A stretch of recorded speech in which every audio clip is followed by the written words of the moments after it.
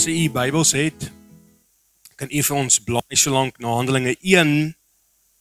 Ons gaan 'n bietjie daar uitgesels en dan gaan ek so 3 punte uit daai skrifvers uithaal. As jy jou foon by jou het, is dit jy ook meer as welkom om te gaan na Handelinge 1 vers 6 tot vers 7.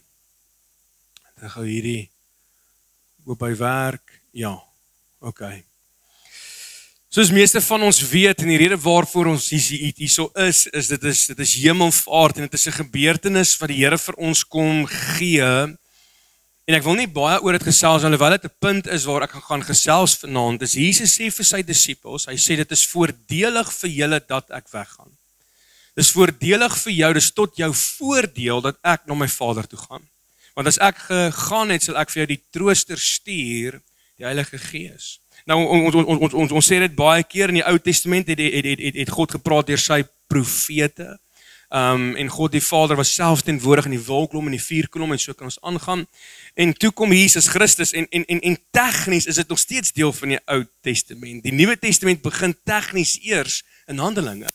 Want vir ons om iets te kan erf, moet die persoon eers sterf. Ons erf, so met ander woorde, Jesus sê die Nuwe Testament in my bloed, neem dit en drink dit so dikwels op my nagedagtenis totdat ek terugkom. Maar in die tyd van Jesus Christus het Jesus gepraat met die mense. Die hartseer is dat mense het hom nie herken as hulle koning nie. Want wanneer die mense het gesê niks goeds kan uit Nasaret kom nie.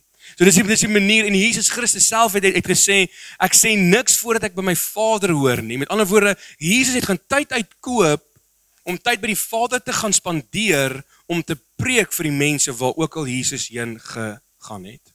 En hoeveel van ons gaan spandeer tyd by God die Vader, sodat ons kan hoor wat ons moet sê in die dag vir die mense om ons?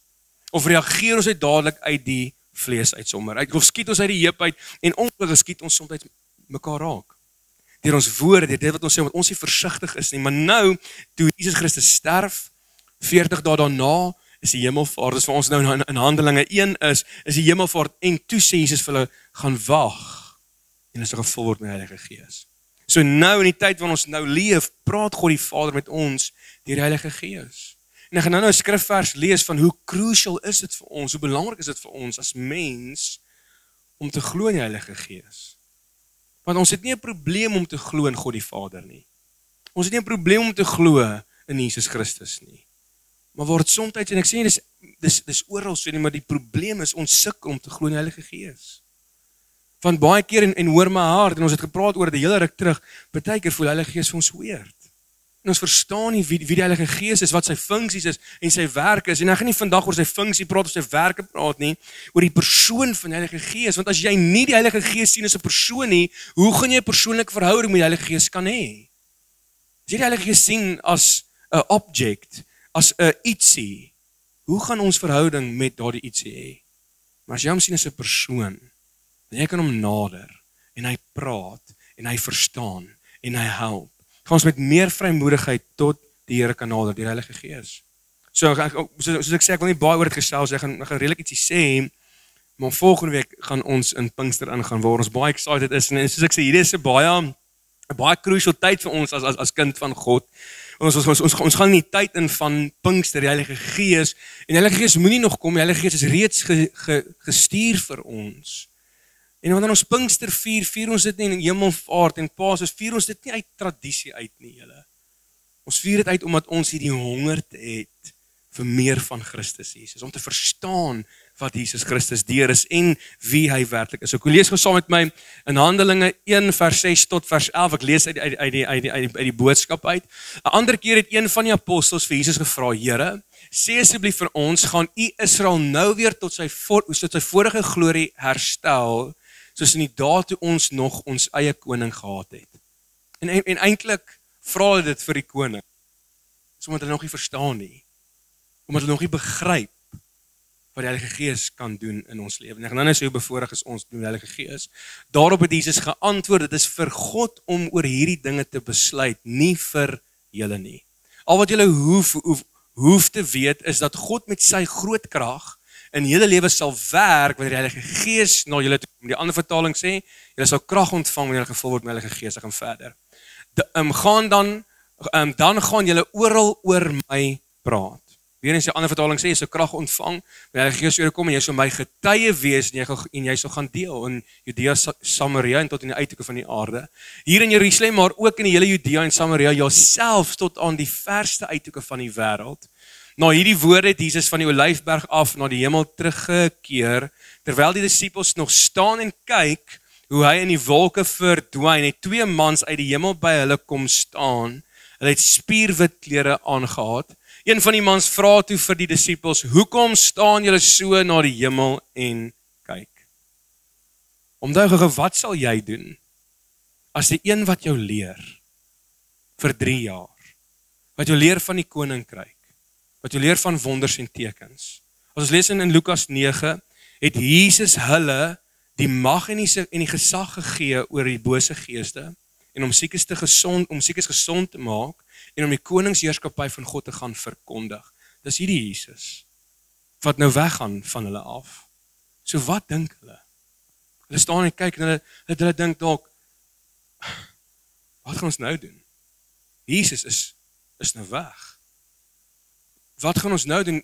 Hierdie Jesus wat ons leer, is nie meer hier nie.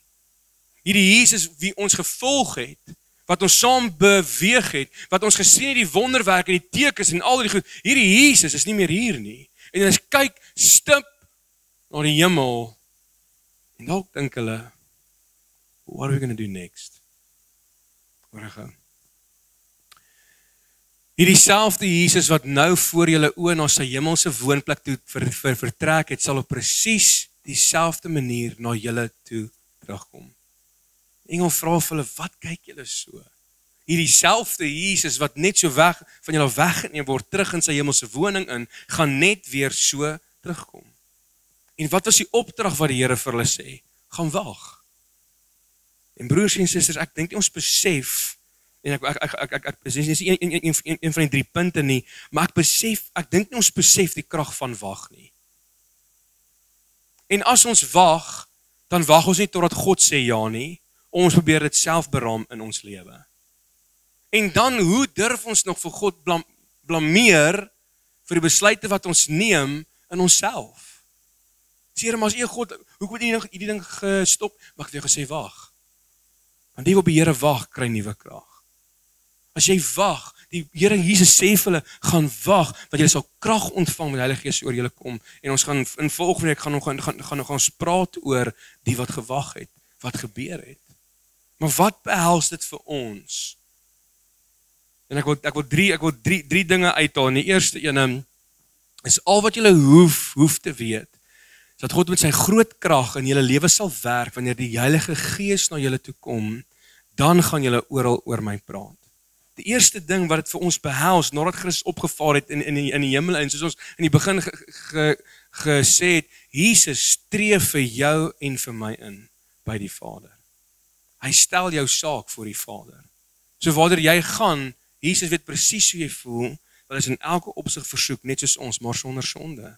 So is dit nie die beste persoon om jou saak te gaan stel voor God die Vader nie, want hy weet hoe jy voel, wanneer jy 'n laerskoolkind is, 'n tiener is, 'n student is, en 'n volwasse mens is. Hy weet presies waartoe jy gaan.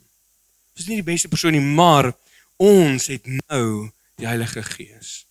En broers en susters, en ek sê dit met groot liefde en respek, as die Heilige Gees nie jou opgewonde maak nie, moet ons gaan introspeksie doen in onsself, om te kyk wat blok ons raak in die Heilige Gees.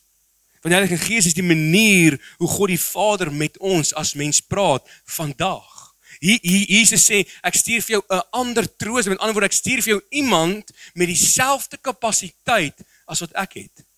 Ander woorde, ek stuur vir jou 'n alternatief, iemand wat in my plek sal kom, en hy sal jou leer, en hy sal jou herinner, en hy sal jou alles leer aan wat ek jou beveel het. As jy die woord van God wil verstaan, het jy die Heilige Gees nodig, want die Heilige Gees illuminate, highlight sekere skrifverse vir jou in jou lewe.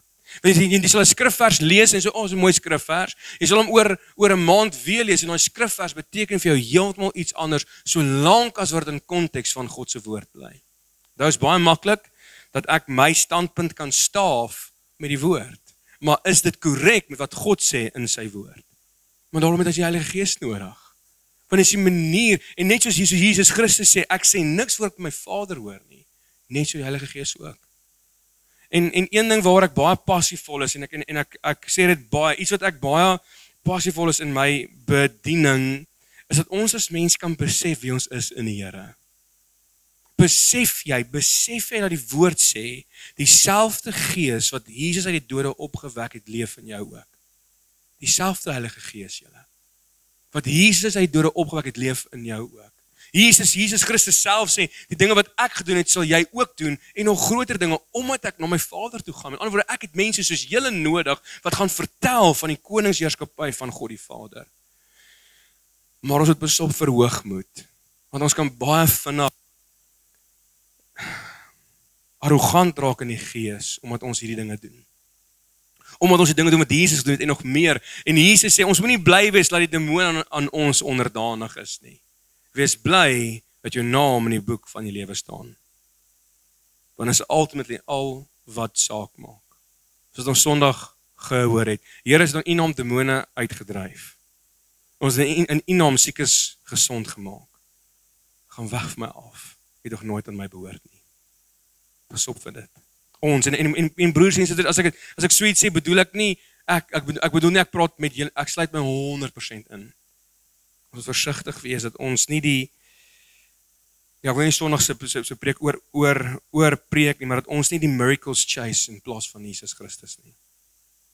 Soos die Heilige Gees nodig, en hoor gewees, so, dit is my so awesome. Handelinge 1 vers 8, Acts 1 verse 8, ek lees hier die Amplified, ek love die Amplified, but you'll receive power and ability when the Holy Spirit comes upon you, and you will be my witness to tell the people about me, both in Jerusalem and in all Judea and Samaria, and even to the ends of the earth. You'll receive power and ability, so krag ontvang, maar vermoë ook. Vermoë om wat te doen, om enigiets te doen wat God jou geroep het om te kan doen. As die Here vir jou roeping in jou lewe gee, gaan hy jou equip ook om daai roeping te kan uitleef. En hoeveel keer sê ons, as ons praat oor ons het mense gaan bereik in die dorp, en wat doen ons met die mense wat die Here vir ons gee in die dorp, moet ons nie gaan vertel dat Jesus Christus red nie, en ons praat oor dit, en dan dink ons, en dan is ons, Here, maar ek kan nie preek nie, ek kan nie praat nie, maar die Bybel sê, you receive power and ability. Om wat te doen, om enigiets te kan doen, die vermoë om te kan doen, wat die Here jou geroep het om te doen. Dis die krag van die Heilige Gees. En hoe gaan ons bedien sonder die krag van die Heilige Gees? En een van die dinge, wat ons soms sê is, en ek het ook al baie gedink, ek dit moes lekker gewees het, om te leef in die tyd, saam met Christus Jesus. Nie om te gaan waar Jesus Christus gaan, om te hoor as hy praat, om in sy oë te kan kyk, en na die volmaakte liefde te kan sien. Ek dink dit moes iets amazing gewees het. Maar besef ons, hoe bevoorreg is ons, dat ons in hierdie tyd leef waarin ons nou leef. Besef ons wat se voorreg is dit, vir ons as mens, om te leef nou hier, hoor gewees om. Johannes 20 vers 27 tot vers 29 sê, daarna sê Jesus vir Thomas, bring jou vinger hier, en kyk na my hande, en bring jou hand, en steek dit in my sy, en hou op ongelowig wees, maar word gelowig. Thomas het vir Jesus gesê, my Here, my God. Thomas twyfel of Jesus reg opgestaan het. Hy twyfel, en hoor hiersom. Jesus se reaksie daarop was, glo jy nou, nadat jy klaar gesien het? En glo jy nou eers, nadat ek vir jou kom wys het, hoor nou hier, geseënd is hulle wat nie sien nie, en tog geglo het. Dit is elke een van ons. Geseënd is ons, wat nie gesien het nie, maar tog geglo het, dat ons vandag glo in dit wat God se woord vir ons, van ons en oor ons sê, en oor wie God die Vader is. Maar voor Jesus spreek 'n seën oor ons uit en sê, geseënd is jy wat nie gesien het nie en wat nog steeds glo. Dit is geloof. Dit is geloof in 'n almagtige en 'n kragtige God. En besef ons hoe bevoorreg is ons dat ons Heilige Gees by ons het, want die een ding wat ons baie keer sukkel mee is, ons sukkel om die Here te verstaan. Ons sukkel om te weet wat is dit wat die Here van ons vra. Ons sukkel om te onderskei tussen ons wil en die wil van God die Vader, of die wil van die vyand, of die wil van die wêreld om ons. Maar ons kan verstaan deur die Heilige Gees. Kyk hoe awesome is hierdie hele. Hierdie is seker een van my gunsteling vers, is 1 Corinthians 2 vers 10 to vers 12. Weer is dit die Amplified uit. Om terug te kom, hoe bevoorreg is ons die Heilige Gees. Hoor gou hierson. For God has unveiled them and revealed them. Nou voor dit in vers 9 praat hy van die woord sê wat die oog nie gesien het, en die mense hart nie opgekom het, die mense gedagte nie opgekom het nie. Dit het God gekies om te openbaar. Met ander woorde, jy en ek kan die verborgenhede van God ken deur die Heilige Gees. Jy kan God se hart ken deur die Heilige Gees, hoor hierso. For God has unveiled them and revealed them to us through the Holy Spirit. For the Spirit searches all things diligently, even sounding and measuring the profound depths of God, the divine counsels and things far beyond human understanding. Wow! Die Heilige Gees openbaar dinge wat ons as mens nie kan uitredeneer in ons vlees nie. Met ons natuurlike mind kan ons dit nie uitredeneer nie, want hierso, measuring the profound depths of God, the divine counsels and all things far beyond human understanding. For what person knows the thoughts and motives of a man except the man's spirit within him? Jy ken jouself beter as die ander mense jouself ken, want jy weet wie jy is. Kyk hoor nou. So also no one knows the thoughts of God except the Spirit of God. Now we have received not the spirit of the world, but the Holy Spirit, who is from God, so that we may know and understand the wonderful things freely given to us by God. Omdat ons God se Heilige Gees het, God se Gees het, kan jy God verstaan. Moet ons leerbaar bly? 100% ja. Ons kan nooit op 'n punt kom van ons lewe wat sê, dankie Here, ek weet nou genoeg en ek het nie meer die Here nodig nie. Jy moet altyd teachable bly. Want dit wat die Here aan jou kom openbaar, is 'n druppel in die emmer van hoe groot ons God werklik is. Dit wat die Heilige Gees vir ons kom sê, gaan nie compare met wat ons eendag gaan beleef in die hemel nie. Maar tog kan ons God verstaan in die tyd wat ons nou leef. Deur sy Heilige Gees. So kan ons sien hoe belangrik is die Heilige Gees. Kan ons vanaand besef dat ek hierdie Heilige Gees nodig. Ek kan nie God verstaan sonder die Heilige Gees nie. Dis wat sy woord sê, oor gou hierso. 1 Korintiërs 4 vers 14, dieselfde een, maar net in Afrikaans. Iemand wat net op 'n menslike vlak bly dink en net glo wat mense kan verklaar, sal nie 'n woord van God se geestelike boodskap wil aanvaar nie. Dit sal nie vir hom sin maak nie en hy sal nie kan verstaan hoe op aarde dit moontlik kan wees nie. Die fout lê by hom en nie by die dinge wat hy nie kan verstaan nie. Hy is die een wie se oë heeltemal toe is vir die geestelike dinge. Net die Heilige Gees kan hierdie dinge vir 'n mens duidelik maak. Besef ons hoe belangrik die Heilige Gees. Jy gaan nie met jou menslike gedagtes kan uitredeneer wat God kan doen in jou lewe nie. Dit is onmoontlik. Want in ons vleeslike gedagtes gaan dit nie vir jou sin maak nie. Dit gaan vir jou altyd onmoontlik klink. Altyd onmoontlik wees. Wanneer God begin beweeg in die supernatural, gaan jy in jou menslike verstand nie kan besef en begryp hoe groot en almagtig en hoe capable God is as dit nie vir die Heilige Gees is nie. Ons gaan nie die woord van God kan verstaan as ons dit gaan lees met ons menslike intellek nie. Jy het die Heilige Gees nodig. Because all scripture is God-breathed. Die skrif is geskryf deur normale mense, geïnspireer deur die Heilige Gees om ons vandag nog te kom leer. Duisende jare se woorde wat vandag nog relevant is. Hoe amazing is die Here nie? Dat in hierdie tegnologiese wêreld dat die woord van God vandag nog mense kan verlos.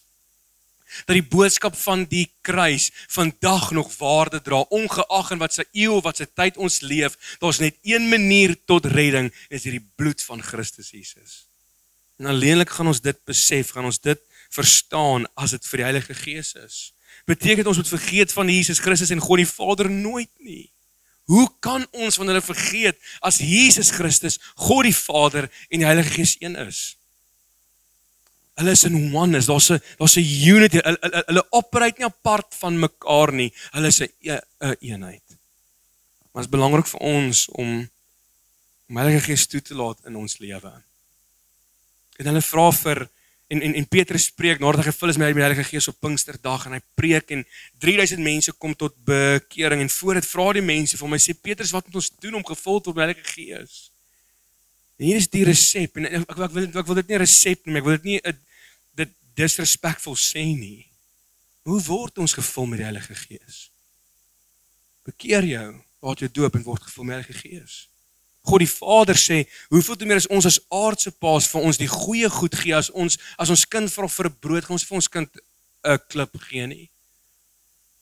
En net so meer, hoeveel sal die Vader die Heilige Gees gee vir die wat hom vra? Dis ons God werk. As ons vra, word ons gevul met die Heilige Gees. En dit is 'n geskenk wat die Here vir ons gee.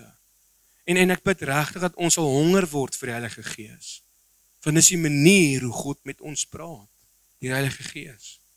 Die volgende ene, hoekom staan julle so na die hemel en kyk? So die eerste punt wat ek met julle wil deel is die Heilige Gees wat die Here vir ons gee. Die volgende ene is gaan vertel. Nou toe ek hierdie skrifvers of hierdie stukkie lees, wat die engele is daar op, en die Bybel sê nie hoe lank hulle na die hemel staar nie.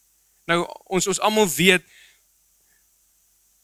jy kry sterrers, mense wat net letterlik vir jou staan en kyk, en is nie dat die mense weird is nie, so asseblief, moet jy nou vir die mense sê, jy's weird, en Frans wat sê so, maar baie keer kry jy net mense, en hulle staan net so. En jy is half net so, en jy beweeg so voor hulle in, en dan, ekskuus, sorry. So die Bybel sê nie hoe lank, maar hierdie mense, hulle staar na die hemel.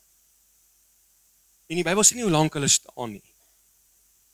Maar hulle staan so lank dat die engel na hulle toe kom. En sê, ekskuus, waarna staan julle so en kyk? Nou die volgende punt wat ek wil noem is, gaan vertel van wie Jesus Christus is. Ons sit letterlik met die genesingsmiddel, en ons sê dit baie al, vir 'n gebroke huwelik. Ons sit met die genesingsmiddel vir mense wat vasgevang is in verslawings. Ons sit met die genesingsmiddel vir die wêreld wat geestelik siek is. Sit ons met die genesingsmiddel in ons hande. Maar ons is baie keer geestelik selfsugtig om te sê, maar ek is fyn. Ek kom tog kerk toe. Ek ken tog die Here. Ek is gevul met die Heilige Gees. Ek's okay. Maar wat van die mense langs aan jou?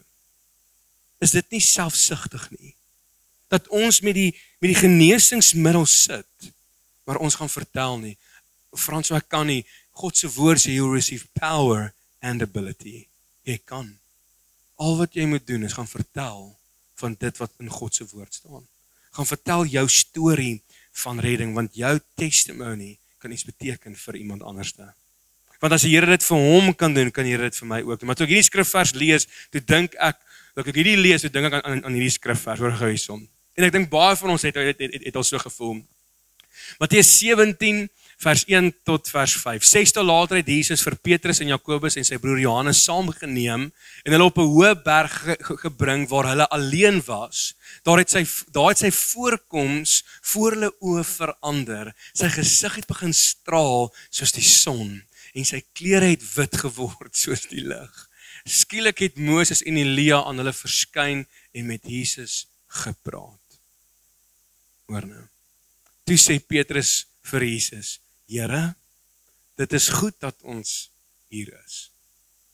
Dit is goed dat ons alleen is. Jesus is vir ons lekker hier, hoor nou. As u wil, sal ek hier 3 hutte bou, een vir u, een vir Moses en een vir Elia.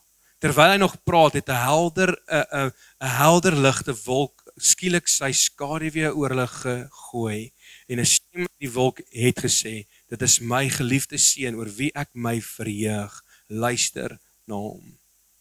Hoeveel keer het ons al daai oomblikke gehad wat ons sê, Here, kan ek nie maar net hierso bly nie?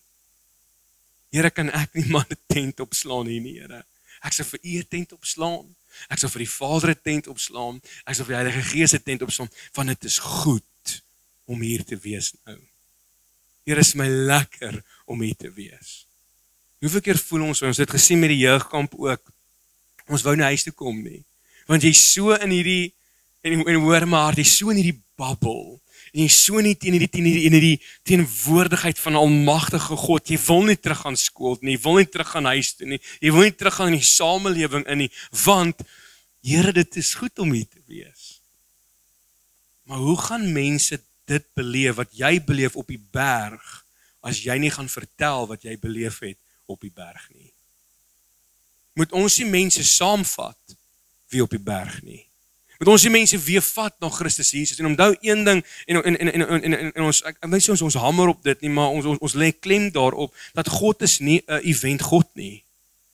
Die Heilige Gees, God die Vader stort nie net die Heilige Gees uit op die wat nog nie die Heilige Gees ontvang het net op Pinkster, en as jy nie was, en dan sê die Here vir jou, ekskuus my kind, jy moet maar wag tot volgende jaar toe. God is nie 'n event God nie, hy is nie gekoppel aan 'n event nie, jy kan vanaand nie in jou kamer sit, en die Here kan in jou verskyn, en jy kan gevul word met die Heilige Gees net daar. Wat ek wil sê is, ons moet gaan vertel van Jesus Christus. En ek dank die Here dat die disippels gaan wag het om gevul te word met die Heilige Gees, want op grond van dit wat hulle gedoen het, wat die Here vir hulle gesê het, julle sal my getuie wees in Judea en Samaria en in die uithoeke van die aarde. Ons is die uithoeke van die aarde. As gevolg van hulle woord het dit versprei deur oor al die kontinente tot by ons. Want dis wat Jesus kan doen deur word of mouth. Gaan vertel dat Jesus Christus het. Dit is 'n vers in Markus 5 lees ons van die persoon wat demoon beseet is. Hy bly tussen die graf, hy maak die mense bang. Dit is 'n verskriklike ou. En hierdie demone hardloop na Jesus en hulle sê, Jesus, sê hom van daar, ons net nie doodmaak nie. En Jesus vra, wat is jou naam? En hy sê, my naam is Legio. Ander woorde, 6000. So daai man is besete, demoon besete, met 6000 demone. En hulle sê, jaag ons eerder in die varke in. En Jesus Christus doen dit, en Jesus Christus bevry hierdie man van hierdie demone, voor die oë van die disippels. Hoor gou die man se reaksie. En toe hy in die skei klim, so Jesus Christus, hy genees hierdie man, en hy red hierdie ou, en Jesus klim toe in die boot, hy sê, toe hy in die skei klim, het die man wat van die duivels besete gewees het, hom gesmeek om by hom te kan bly, want Jesus, dit is lekker hier. Dit is nie lekker tussen die grafte nie. Dit is nie lekker om hierdie 6000 stem in my te hê elke dag nie. Dit is nie lekker om so geterroriseerd, Jesus, dit is lekker hier. Kan ek nie saam hier gaan nie? Jesus, kan ek nie ook in die boot, Jesus, kan ek nie een van die volgelinge, Jesus, kan ek nie volg, ja, ek sal my hele lewe vir U gee. Hoor gou hier. Maar Jesus het hom dit nie toegelaat nie, maar vir hom gesê, gaan na jou huis, na jou mense toe, en vertel hulle watter groot dinge die Here aan jou gedoen het, en dat jy jou barmhartig, en dat hy jou barmhartig was. En hy het weggegaan en in Decapolis begin verkondig watter groot dinge Jesus aan hom gedoen het, en almal was verwonderd oor Jesus Christus. Want hier kom hierdie man, wat is in die graf te bly. Hoe kom hy in die dorp in, met klere aan? En mense sien, maar hierdie ou se oë lyk anders. En hy stap met vreugde in die dorp in. En hy vertel van wat Jesus Christus doen. En die Here berei daai grond voor vir sy koms in Markus 7 weer. Want die Bybel sê, as jy lees in Markus 7, hier so in vers 33, 34, dan sê dit, toe Jesus het hulle die dowes na hom toe gebring, want hulle het gehoor van hierdie man wat demoonbesete was. En hulle dowes hom te gebring, want hierdie Jesus is nou hier. So deur wat jy vertel van wat God gedoen het in jou lewe, berei jy die grond voor vir God om te kom plant in jou lewe. En in ander mense se lewens ook. Ek meen hierdie ou, hy hardloop eintlik na Jesus. Hy sê Jesus, ek sal alles los. Ek sal my mense los om U te volg. En Jesus sê, gaan na jou huis. Gaan vertel jou mense dat God die Vader aan jou barmhartig was. So ons baie keer wil ons soos Petrus, wil ons hierdie tent opslaan oomblik hê. Maar gaan vertel wat God vir jou gedoen het. Vertel van die groot dinge, en die Bybel sê, en almal was verwonderd, het vrae gevra oor hierdie Jesus Christus. En dit het mense laat begin dink, maar as Jesus dit vir hom doen, kan Jesus dit vir my dowe man doen, of my verlamde pa, en so gaan hy, want as Jesus dit vir hom kan doen, kan Jesus dit mos vir my ook doen. En dis wat 'n getuienis so fantasties maak. En ons getuig te min, en ek praat vanoggend, van vandag oor dit met iemand, wat hoe vol slegte nuus die wêreld is, en hoe min goeie dinge hoor ons, van dit wat die Here nog in mense se lewens doen. En almal van ons hier het 'n storie, wat jy moet gaan vertel van wat Jesus Christus gedoen het in jou lewe. En die laaste ene, hierdie selfde Jesus, wat nou voor julle oë na sy hemelse woonplek toe vertrek het, sal op presies dieselfde manier na julle toe terugkom. Jesus kom weer. Of ons dit besef, of jy dit wil glo, of nie, Jesus kom weer. Weet ons wat die tyd is? Nee. Weet ons wat se uur? Nee. Maar as ons kyk oor dit wat die profesie en al die dinge wat het gebeur het in God se woord, en ek dink, die vyand maak ons bang vir openbaring. Omdat ons hom nie openbaring verstaan nie. Maar as jy Heilige Gees het, gaan jy verstaan wat openbaring sê. Dis 'n boek waar baie min leraars praat, want ons verstaan dit nie. En tog is dit die boek wat nog in vervulling gebring moet word, is Openbaring. Jesus kom weer, hoor gou hier, Openbaring 22 vers 12 sê Jesus, kyk ek kom gou en my loon is by my om elke een te vergeld soos sy werk sal wees. Nou het gevindig, belangrik om te onthou dat ons werke red ons nie. Ek kan nie iets doen om God se goedheid te verdien nie, om God se redding te verdien nie. Die enigste manier hoe ek gered word is die bloed van Jesus Christus. Maar ons lees, Paulus praat in Korintiërs praat en hy praat van die krone wat ons gaan dra, die belonings wat ons gaan kry, met wat ons bou in hierdie wêreld. Anderswoorde, as ons mense help en mense leer, is daar krone en belonings wat die Here vir ons gee om te regeer in Nuwe Jerusalem, om te regeer wanneer Christus weer terugkom aarde toe. En so kan ons aangaan. Dis alles skriftuurlik.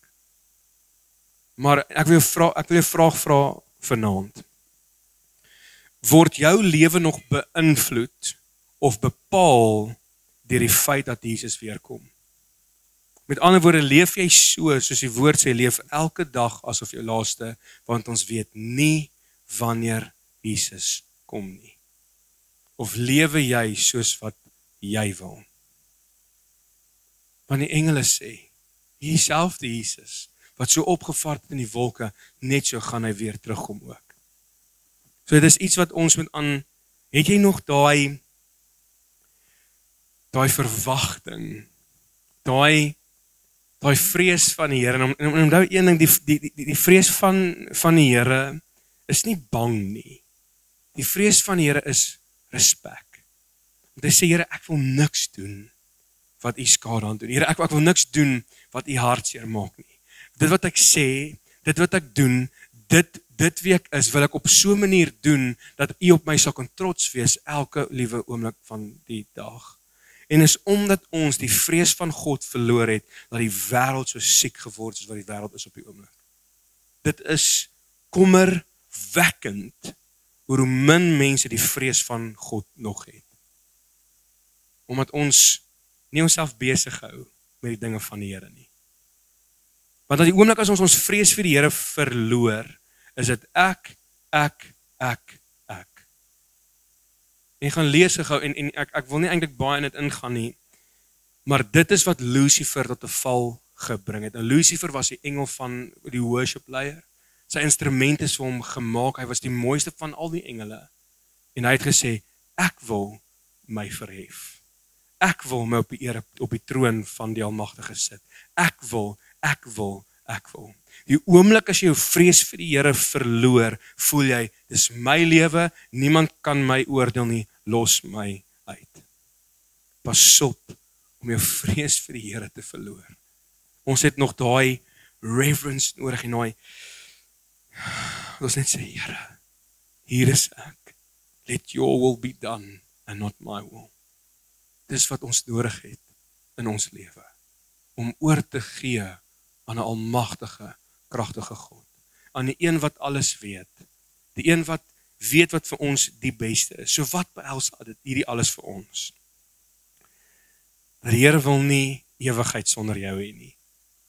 Want alles wat Christus gedoen het, wat God die Vader gedoen het, wat Christus gedoen het, Heilige Gees, is sodat jy op 'n plek kan kom, dat jy kan wees eendag waar God is. Want Jesus gaan om vir ons plek voor te berei. En die huis van my Vader is al baie wonings. Alles wat die Here al gedoen het tot dusver in jou lewe, was sodat jy en hy in right standing kan wees. Sodat ons in 'n verhouding van pa en seun en pa en dogter met God kan leef. Want die Bybel sê, die Here het geen bane dood van 'n sondaar nie, maar dat almal gered word. Die skrifvers wat ons by elke sonndagskool lees, die meeste lesse al aangebied het, want so lief het God die wêreld gehad. Johannes 3 vers 16. So daar's 'n tweede kans vir ons. Soms 'n vierde, vyfde kans vir ons. En kom ons soek die Here terwyl hy nog te vind is. Kom ons laat nie toe dat die vyand ons aandag kom afdraai van die dinge van die Here nie. En kom ons vra die Here om weer daai vrees van die Here terug te kom sit en om weer die Here te ervaar en om te sê, is nie om bang te wees, om skrikkerig te wees nie. Die vrees van die Here is 'n ding wat ons trek na God die Vader toe. Wat ons sy arms in 'n hardloop uit respek uit. Sê ek wil nie 'n oomblik sonder U wees nie. Belangrik vir ons om die Heilige Gees toe te laat in ons lewe, om te sien hoe belangrik is die Heilige Gees. Gaan vertel, wat staan julle hier en kyk? Gaan wag, word gevul met krag van die Heilige Gees en gaan witness, gaan vertel. En onthou altyd, Jesus kom weer. Kom ons bid. Here, ons kom eer in hierdie aand en dankie vir die goedheid en vir die guns. Dankie dat ons kan Hemelvaart vier. En Here, ons doen dit nie uit tradisie uit nie, Here. Vader, ons doen dit uit 'n liefde en respek uit om te sê, Vader, dankie vir die gebeurtenis wat gebeur het in die mense se geskiedenis, wat U opgevaar is hemel toe en U sit in die regterhand van die Vader, waar U ons saak voor die Vader stel. Dankie vir dit, Here. Dankie vir die goedheid, dankie vir die guns, dankie vir die Heilige Gees, want Jesus, U moes weggaan. Here, U moes opvaar, U moes na die Vader toe gaan, om vir ons die trooster te kom stuur, die Heilige Gees, om ons alles te leer en te herinner aan dit wat U vir ons gesê het, selfs wat staan in Daniël en in Openbaring. Die Heilige Gees, kom lei ons asseblief. Heilige Gees, kom leer ons. Heilige Gees, kom berei ons harte voor wat U wil hê moet gebeur in ons lewe. Kom maak ons so sensitief vir U stem, dat as U fluister, dat ons U stem sal kan hoor. Vader, ek bid vir elkeen van ons in hierdie plek, Here. Vra dat ons kan kom seën, beskerm, behoed en bewaar waar ons nou in verskeie rigtings gaan inbeweeg. En Vader, mag wat ons gesê het, Here, U is nie 'n event God nie.